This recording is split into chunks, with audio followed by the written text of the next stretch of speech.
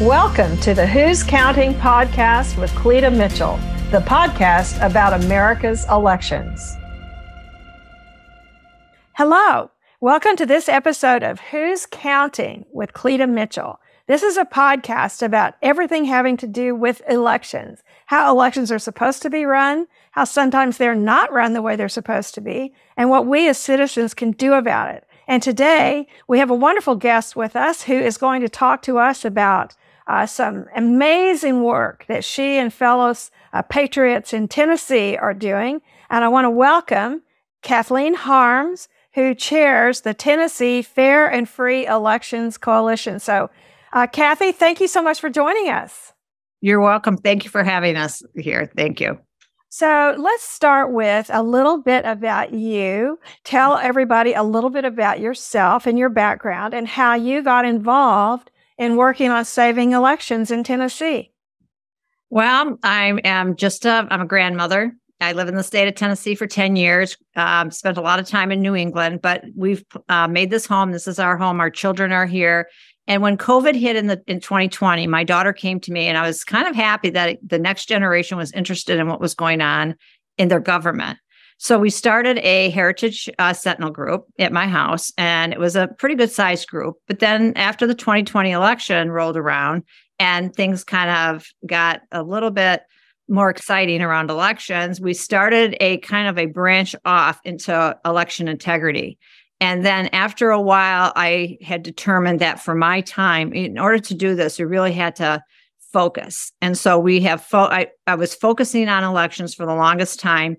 And I had been getting requests to speak around the state. And because we only said three things: authenticate the voter, authenticate the count, and authenticate the ballot. Those three things. It's kind of pretty mindless. That's what you have to do. Say those three things again. Well, in right order is authenticate the voter, authenticate the ballot, and authenticate the count. Three parts to any election. You have to have an eligible voter, you have to have a authenticated ballot, and you have to have a proper and an accurate count. So those were the three issues.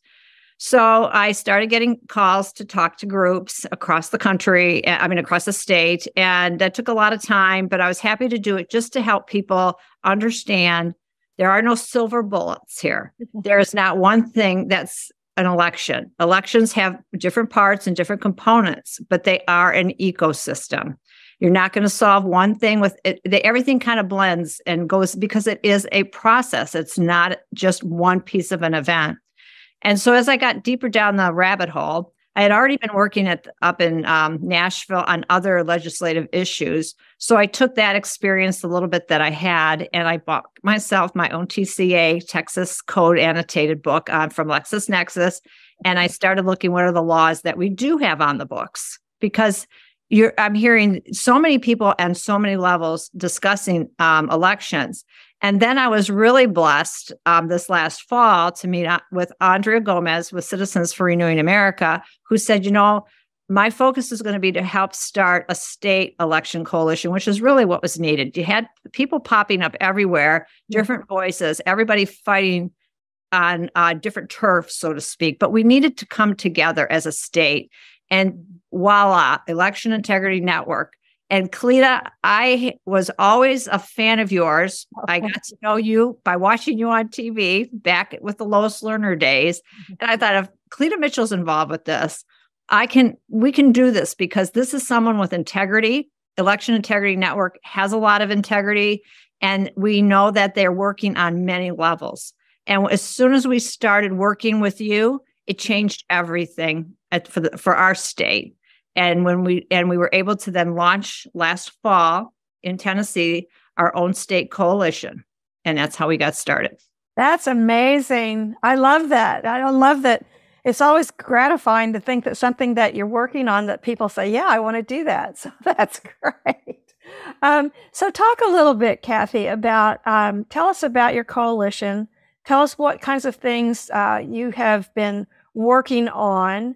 And I would like to drill down in a moment. I really like the way you've broken that down. Authenticate the voter, authenticate the ballot, authenticate the count. That's pretty simple to say, but not easy to do. No, not at all.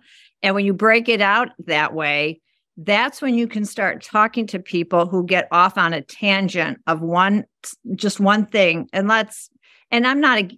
everything is important, but I'll give you a good, for instance, if you got rid of technology tomorrow in the election process, it doesn't mean you have a fair election, because we have discovered, because of the Citizens Research Working Group, all of the nonprofits that are involved in our elections. And we're really getting to the point where billionaires and millionaires are pouring so much money into the voter registration process, activating, and maybe get into this a little bit later, activating groups through that process.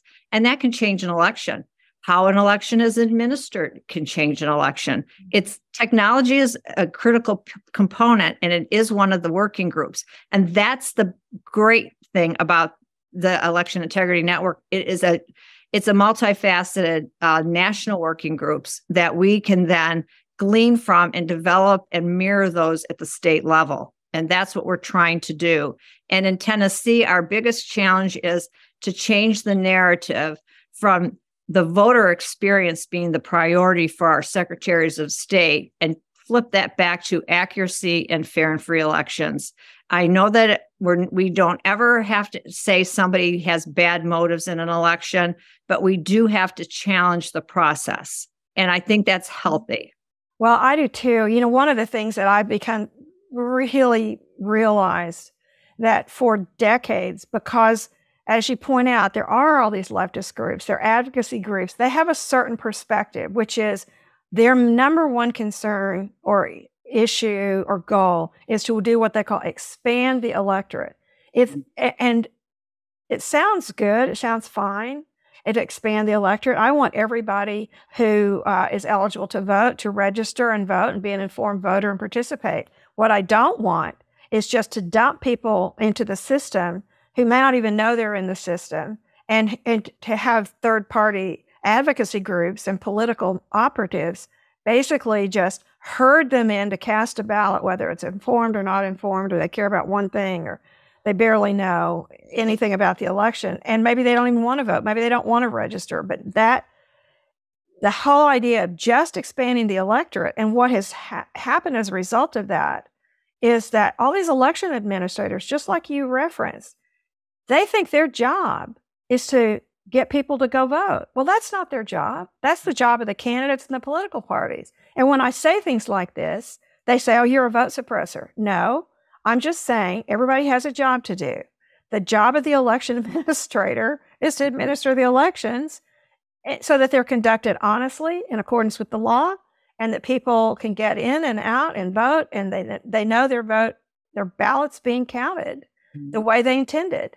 I don't know, but honestly, that is, when I say that, they say that I'm an evil person. I can tell you, because I've got all the emails. I'm an evil person because I say that's not the job of the election official. And it's not their job, because it takes the eye off the ball of the more serious and concerning issues. When you change the narrative to becoming about a voter experience, or just herding people in, as you say, to vote, then you create systems around that are not necessarily safe. And I'll give you a good example, and it's one that you and I have spoken about, the vote center, for example. Now, yes, I want you to talk about this whole business of precinct versus vote center. This is a huge issue, and you're the number one person on this in the whole country. Well, we're fighting it because we do have a constitution in the state of Tennessee that in Article 1, it speaks about free and equal elections, and also about giving the General Assembly this narrow capacity to legislate, to make law, to allow people to vote in the precincts in which they may reside. Well, that sounds pretty clear cut until you start really getting into how they've kind of gotten around that. And again, that is, I believe, a lot of other groups that are not government groups have influenced that, because it also relates to the voter rolls. And it's not just the election process, it's the voter rolls. When you bring in these groups that come in and they do registering, and we found a loophole in our own election law just in the last few weeks, because I noted, because of Ned Jones and the fabulous work he does on citizens research, we had our groups doing the all-in challenge, looking at that on the college campuses and in other areas. Well, I got a call from Shelby County, from one of the great people that are working out there, And she sent me a text because of a group called Vote America, registering people, young people. They mobilized people in a nanosecond on buses for an activist purpose. And so now we're using, and you get these conglomerations and populations of specific demographics. And we all just saw there was an email that was sent out that they're going after the rural young voter. Well, how are they going to do that? Well, you got to get them where they live. And if they can go in and do this massive voter registration, sign them up and vote there, vote at that place, then you've got nobody checking the voter rolls. When you go back to precincts, our founders could never have anticipated the use of a machine to vote on any more than an atomic bomb. A pencil and a paper was probably all they ever thought about. Precincts where you live would not have ever been the idea that you can digitize a precinct. It was an analog thought that you live where you vote. And it's the only way, in my opinion, to have free and equal access. Because when you go to the idea that it's for the voter experience and convenience, now you have limited that experience for the convenience of certain populations, not everybody. So, for instance, in my county, we have 7 early voting centers for early voting and 25 on election day. But we used to have 43 precincts. See, that is, how can you say that's free and equal access? And they're not anywhere possibly where you live. You might have to drive 10 miles to get to the voting booth. And that did happen in an election in August in a primary where they closed 5 of those 7 early voting centers for half of the election, half of the early voting process. They reopened them in the second half. Well, what happens, that's not equal distribution across the county. It's not in the neighborhood anymore. And then you just compound all of that after you get past the fact that it's suppressing vote. I think we have to use that term that the left learns. You are actually suppressing vote in the name of convenience, because what's convenient for an individual who's working in an office complex in a commercial area may not be convenient for the stay-at-home mom with small kids who could have gone down the street to her school and voted. So we're doing that. We could be, in my belief, and the data we've pulled, there is a case to be made for voter suppression. But then you get to the voter rolls.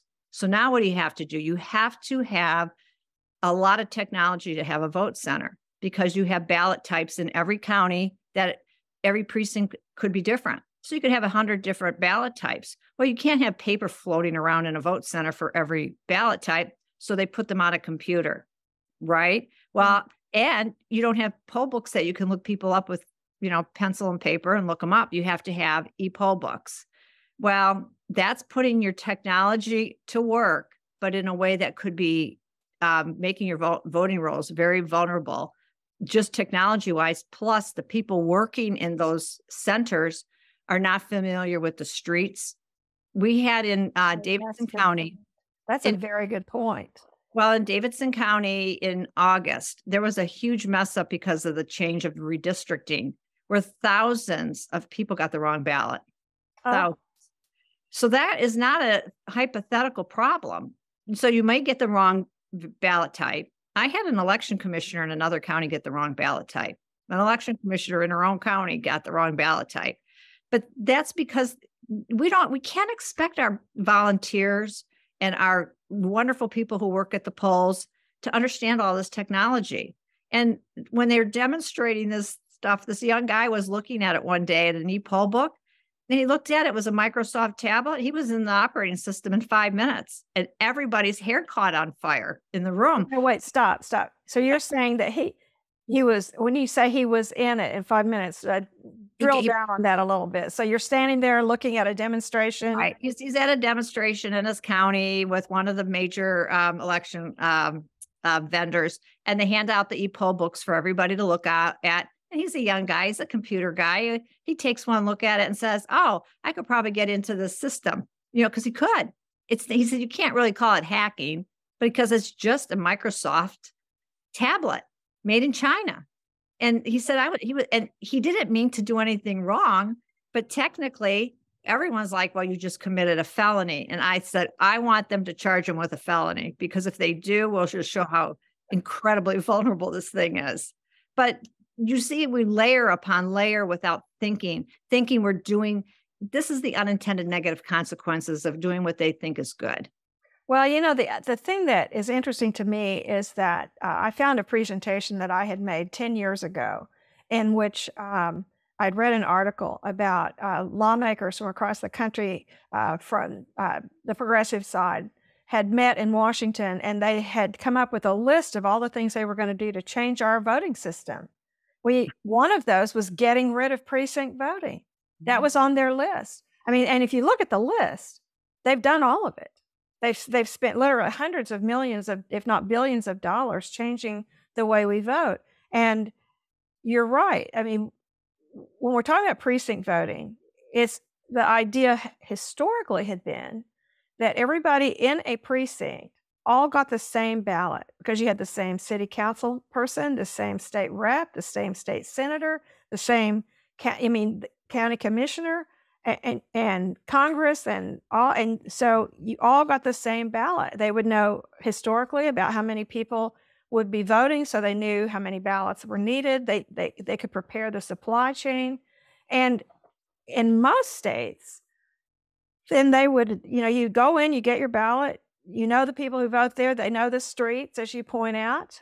It's closer to home, it's close to where you live, and they have to reconcile before they can certify that the number of votes matches the number of ballots, matches the number of voters who voted. And that's all gone now. So it's a huge issue. It's a huge problem. We have to return to something that can be accountable, like you say. It can be accountable. When you remove things, when you centralize anything, you lose control. You have to, because you're not down there at the granular level where you can check and balance all of these things. And it's not that the local election officials' fault that has happened, but it has happened, and it has to be rectified. And you saw in many states, and in our state, we had long, long lines at these vote centers. It's just common sense that when you limit the amount of places a person can vote, you're going to have longer lines. But one of the things they want to do, Kathy, I firmly believe that they want to create the long lines so that, what's the answer then? Oh, well, let's all vote by mail.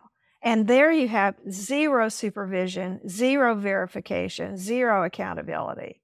Well, we have already the technology and the major vendors for online voting. Online, the major vendors, and online integrating our poll books with them is, I think, just a disaster of an idea. And so you're getting, we've seen these things come up as that there were problems in elections. I would venture a guess that most of them are in vote centers, because that's where the ballots are out of control. We've talked with Garland many times about, he wanted the ballot images, but then they can change the ballot image. So even in the state of Tennessee, I don't know a state where you can actually get your hands on those ballots themselves. And when you say you should be able to validate the amount of people who came in to vote to the amount of ballots, we tried to be able to reconcile what was on the tabulator count with just fingering how many ballots there were. We couldn't even get that passed this year in Tennessee. Well, I think that we're going to have to do a major educational program, because I don't think that I was at a meeting earlier this week, and I made the statement with this group of people that they said, well, what would be some of the things you would do? And I said, I think we need to have a national program. Maybe we call it Do the Math. I don't know, but to reconcile, just like a grocery store clerk can't go home until the cash drawer balances. The bank teller can't go home until the cash drawer balances. And the idea, I said, the number of votes that are certified out of a voting location needs to match the number of ballots. That's why we have chain of custody for ballots, so that if a ballot gets spoiled, well, you account for that. And, and if it's a provisional ballot, you account for that. But the number of votes matches the number of ballots, matches the number of people who showed up to vote or who cast a ballot in that And these people looked at me and said, wait a minute, are you saying that that isn't done? We just assumed that that was the way it was done. I said, well, you would assume wrong. It's the way it should be done. And some state laws require it, but I promise you, it is not being done. Well, when you go to vote centers, first of all, as you said, unless you're going to start doing geofencing to find out where people are going to show up, you're never going to have you're going to run out of supplies. You're going to run out of ink. The technology we found out on those optical scanners are not made for that kind of volume. After so many ballots that are tabulated through them, they're supposed to be serviced. That's why we have so many of them breaking down. So during the process, I didn't know that, Kathy. Well, our technology person found this one out. And then, you add to that the fact that in a precinct, by law, there's a limited amount of people. They're finite. There's 6,000 voters in a precinct in the state of Tennessee max. You can even make them smaller. You can then account for it. We just had a wonderful reorg of one of our political parties this week. And one of the big concerns was going to be, how are we going to vote, because they had a state record turnout for this one county of 600 people. And so they didn't know how they're going to do it. Well, I've had so much resistance to a hand-marked paper ballot. They used a hand-marked paper ballot. They did run it through the scanner, which is where the backup was, but less than an hour, 600 people got through, because you can get through so many people with that secure hand-marked paper ballot. And you're only going to have, that's 600. If you've got 6,000 people registered, they don't all show up. You can account for that. You don't need as many early voting days. In our state, it's 5 to 20, but for some reason, everybody goes to the max. Right. And you don't need that kind of time. But you could also then, I'm not going to say don't use optical scanners, but why we have so many days after an election before we have to certify, why don't we have a backup of a hand count to make sure that the optical scanner matched the actual ballot count? That's easy. It's not a lot more money. It's probably cheaper.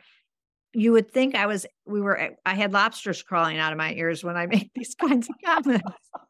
Well, one thing you always have to remember when you're talking to legislators is that they like the system that exists because that's how they got elected. So what could possibly be wrong with the system if it produced a wonderful legislative specimen such as me, So exactly.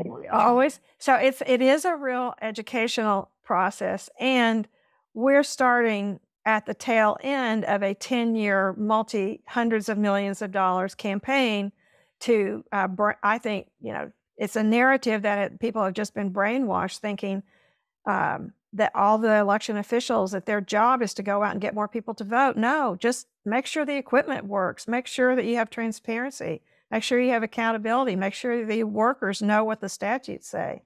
So, that's the thing that I think we've got a lot of work to do on that. And we're not going to be able to do that without the engagement of citizens. I just keep telling people it's just like parents going to school board meetings. We just kind of said, oh, we just thought they were doing a good job and we didn't pay attention. And now we're paying attention. Now we're going, whoops, we need to be here. Well, yeah, it's like you got to go in and clean out the barn once in a while and get the mice out because they're there and everything looks good on the surface, but you got to get past the window dressing. And I have learned the lesson that you have always said, be right, but be polite. Go into your election offices. And I am not in an adversarial relationship with the people who handle the elections. We're not in agreement, but you can be polite about not agreeing. On the other hand, after that whole thing that happened this week and they did the hand marked paper ballot, I made sure I sent a text and said, thank you. Job well done. Well done. Good for you. You figured out a way to do something that was going to be difficult. And even with our voter rolls and education, I think that's a real major key that you just picked up on. You're educating all of us. And people intuitively have figured, Rasmussen will tell you, a lot. People don't trust our elections. They just don't. And our secretaries of state and our legislators don't want to come to that realization, but they don't. But being educated at the state level, we need to understand how the process works. So we encourage the people and I'm just so proud of the people in our state coalition. I'm so proud of them coming forward. They're from all the way from Knoxville to Memphis, and it's a long state. It's a long state. That's a very long state. I've driven across it several times. And they're bringing their expertise or their interests to the table. They've done such great work, but you start by getting a group of people educated, and the place we tell them to start is on your national working group calls, because that's where so many people have done the hard work. That's where we connect on the national level on some of the good work like we did today on what's happening. We get such good reports, and then we start the hard work in our state to do the same. And so today I hardly had to talk. It was so great.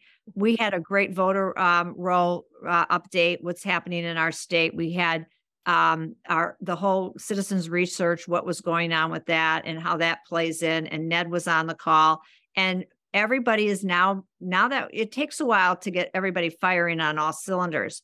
But then the next thing is to say, you've got to be educated on your law. Because every state is different. It's not a one size fits all, and it shouldn't be. But when you go into your state, we talked about this today, to get the LexisNexis, whatever your code is, find out if there's rules that are promulgated to enforce, because not always. And sometimes they're not good. And sometimes they haven't been updated. But then you have to educate your legislators. So you don't take 20 activists and just set them loose all over Cordell Hall in Nashville. You'll scare them. You take some educated people, they educate them. And we're going to start a listening tour summer, I think, here. Listening, I want to ask, tell me, as a legislator, tell me where we're going wrong on this. Tell me what is your problem with this? Let me explain to you some other laws in other states. That's the other major thing that the EIN does for us. It brings us a wealth of information from other states, where it succeeded and where the pitfalls are. And we have learned a lot and gleaned. And I just today had a conversation offline after our call that we had to get information on the SAVE program. And Virginia has done some outstanding work. Florida has done some outstanding work. And I could pass that legislation along, because we have to change things at the legislative level. Eventually, it has to be changed there. So when you're talking about the SAVE program, you're talking about the verification of citizenship database. Yes. Yeah. So that we know, we passed legislation last year in Tennessee that illegals couldn't vote. But then on the other hand, we watered down the legislation that the Secretary of State must check that for, not for people who are illegal, that aren't signing up. I mean, we're talking more DACA, those kinds of citizens.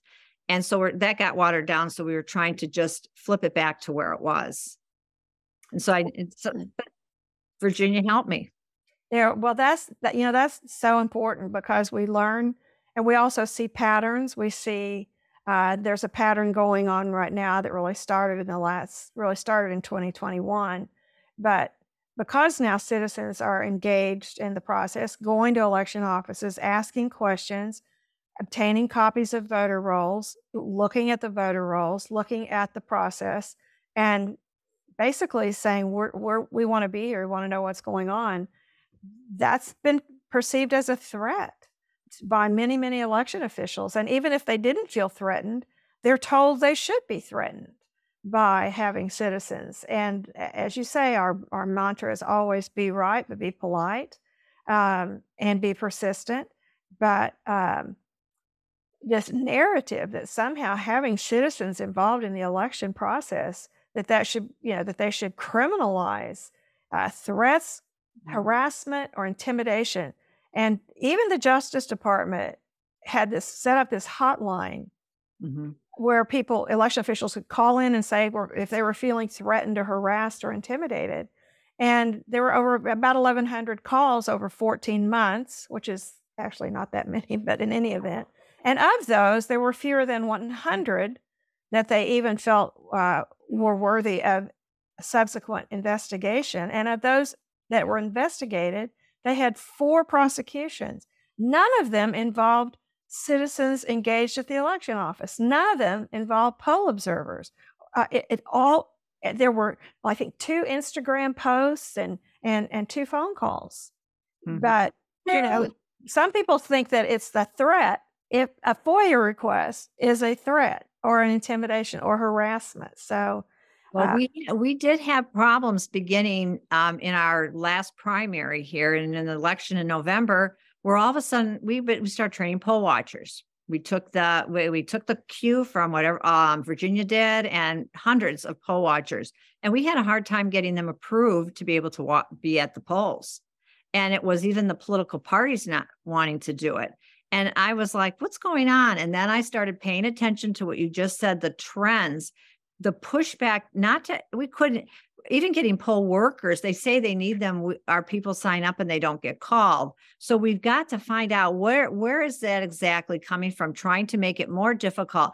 Transparency should be, even the Carter Institute says elections should be transparent, they should be simple, and they should be auditable. Those three things. If we're not going to be transparent, you breed more disrespect and more concern, and people don't have confidence. So we want them to understand that we're there to help and to make it a better process for everybody, because I don't understand where that's coming from, except to say we want to keep it behind the curtain. And that's never a good idea. So we have to learn, how are we going to change that narrative, because we had the problem right here in Tennessee. Well, I think, one of the things that some states are doing, some election integrity groups are doing, they're pushing for a poll observers Bill of Rights or voters Bill of Rights. And that one of those things, the purpose of the poll observer is to observe the election process. And all but 2 states have a statutory provision for poll observers, and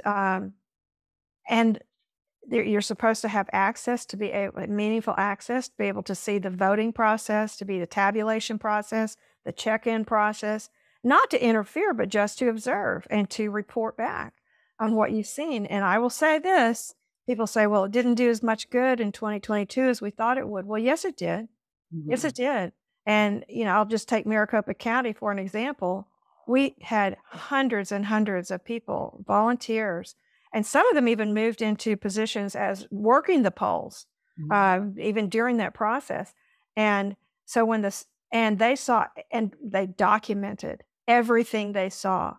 They couldn't change it, but they documented it. So now when you have the chief election officials of Maricopa County saying that everything was fine on November 8th of 2022, no problem, it was all resolved. Well, we have hundreds and hundreds of eyewitness accounts saying, au contraire, everything was not fine. And now we know what needs to be fixed. Now, dealing with those 2 officials to make sure that they are fixed. But they, look, they have these giant voting centers. Mm-hmm. That was where the problems were. The printers could not keep up with printing the ballots. And, it's like Starbucks. You go in and you get a customized ballot. And so, right. Well, that's so simple. And it's it's like you said, it's a historical understanding of the foundation of our country. And when Benjamin Franklin said, ma'am, I gave you a republic if you can keep it, that just begs self-governance. And we have been all guilty, I think, over the years of just delegating that role out. Well, citizens are engaged at the school level, to the election office. And I think that's good. And I think that it should be applauded. We had legislation passed just yesterday that got all this fanfare that high schoolers will be notified when they're eligible to vote. I wrote and said, if they had a civics class, they would know that. We don't need a law. We need to inform people. It's their obligation to keep the republic, because it's a privilege. Voting is a privilege that not every country has. And that is critical to get that that kind of partnership back with our government. Well, I also think, that when I talk about expanding the electorate, that's the left's mantra. Well, for them, that means including non-citizens. That includes 15 and 16-year-olds, 16, 17-year-olds. They're talking about lowering the voting age and letting non-citizens vote. The D.C. City Council passed a law that literally allows citizens of China, the CCP, Russian citizens, living in D.C., it allows them to vote in D.C. elections. Now, how crazy is that? But they would say that because I say, well, actually, I think that American citizens should be the only people who should vote in the DC elections, or San Francisco, or New York City, or all the places where they're expanding the electorate to include non-citizens, they would call that vote suppression. And I would say, I plead guilty. I think we should suppress non-citizens and keep them from voting in our elections. I plead guilty. Well, we need to be the gatekeepers, because otherwise it becomes a toehold, becomes a foothold, becomes a stronghold. If it's allowed in one place, it's going to spread like wildfire. And we have to use good laws that are happening around this country, so that I can take it in Tennessee and say, look at the good work Virginia's done. Look at the good work Missouri's done. Look at the good work Michigan and Illinois, Ohio. And then we are on the same page, and we can get our election officials to work together. And we have to watch, we have to be gatekeepers, because who's training those people? Because again, we found in Shelby County, they went to Pasadena, these election workers, and were trained by very left-leaning groups. Who's training them? Who's training the trainer? Well, that's right. And we're seeing that all over the country, because, as I say, they've had this all to themselves, and we haven't been there, but now we're there, and we're not going to go away. No, we're not. Thank you so much for everything you do for us. Well, thank you, Kathy. Really appreciate what you're doing. What are your primary areas that you're going to be focused on over the next little bit? Precincts is number one. I'm sticking to that. I'm actually going to look and see if we have to litigate that, because it is pretty clear, and it crosses over into so many aspects of the election process. It's not just where you vote, it's the poll books and the voter registration is an issue.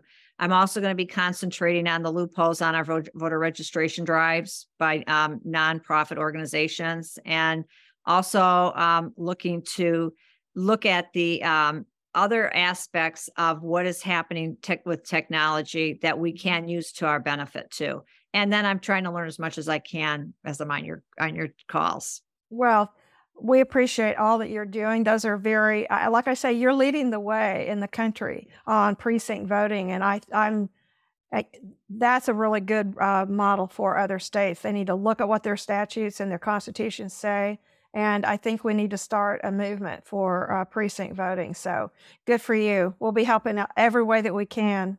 Thank you, Cleta, for everything you guys do. Well, thank you. And thank you so much for taking time to be with us. I know you've had a very busy day. Every day is very busy, but thank you for your commitment to saving our elections and helping to save the republic that Dr. Franklin told that woman in Philadelphia that he and the others had given to us, if we can keep it. We can keep it. Thank you. Thank you, Cleta. Right.